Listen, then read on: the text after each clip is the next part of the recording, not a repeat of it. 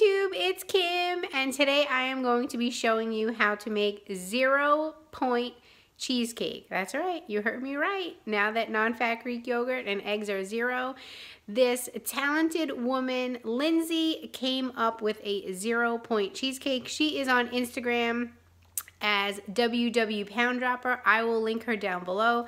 Be sure to check her out and follow her. She has some great recipes. So let me show you what's in this cheesecake. You are going to need 3 cups of non-fat Greek yogurt, plain. I get mine at Aldi. It's the cheapest, around $3.49 for that big tub.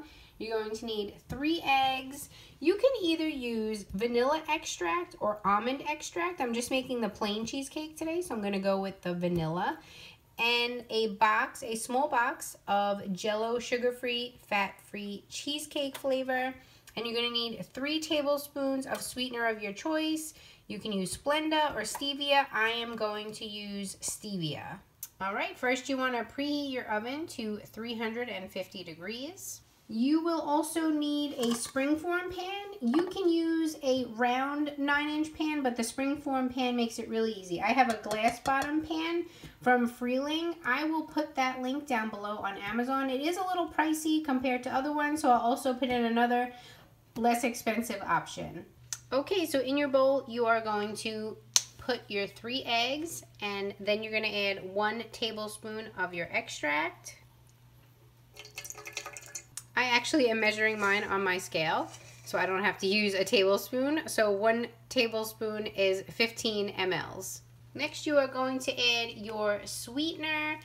I am using stevia packets. You can buy stevia loose, kind of like Splenda, but I don't have that. So I did the conversion. 3 tablespoons is going to be 4.5 packets. Okay, then we're going to mix that up, blend well. Okay, then we're going to add our 3 cups of Greek yogurt and our pudding mix.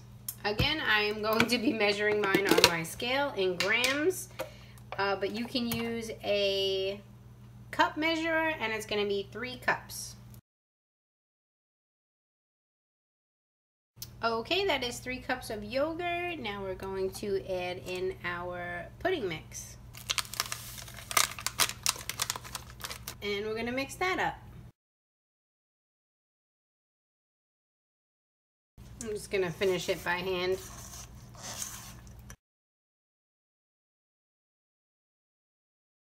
Okay, it's all mixed up. Now we are going to put it in a springform pan that you've sprayed with nonstick spray.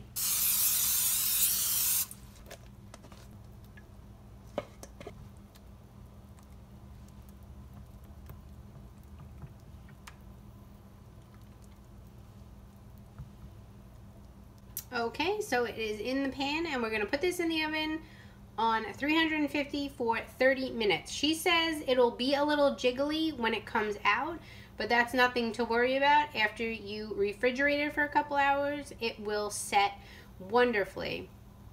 She suggests eating this the day after, or definitely after it's been chilled for a few hours. So I'm going to pop this in the oven, and I will show you when it comes out. Alright, so I just took the cheesecake out of the oven. Now I will let this cool, and then I am going to refrigerate it for several hours, and I will try it tonight. Okay, so this is the finished result. This is 1/8 of the cake. It is kind of flat, like it's not as puffy as I've seen, but I'm going to ask Linz if there was anything I did or didn't do to make that happen. But this piece has 1 SmartPoint worth of light whipped cream for 1 SmartPoint and 7 grams of Smucker's sugar-free caramel for 0. So say 1 SmartPoint dessert, because the cheesecake 1/8 is 0. You can have 1/4 of the cheesecake for 1 SmartPoint. I had a little taste, and it is delicious. So let me know if you try this out. Put it down in the comments below. Thank you so much for checking out this video. Stay fit and fabulous. Bye!